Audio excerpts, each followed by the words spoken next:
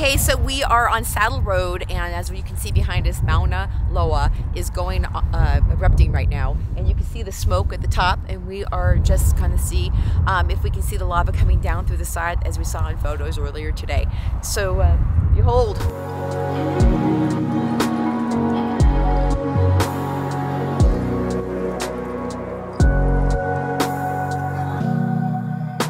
Okay, so Eric and I are standing right now on the lava flow that was actually created in 1984, the last time Mauna Loa went off. And we are seeing behind us that you can't see the live lava, like it's not like showing behind us, but you can see the smoke coming off of it. So at night, I'm sure this is going to be really interesting to be able to see the glow coming down the side. But it's not fissuring, nothing crazy going on really. Obviously the caldera is cooking, but it's interesting to come out here and being able to actually stand on the last time this lava was formed by Mauna Loa.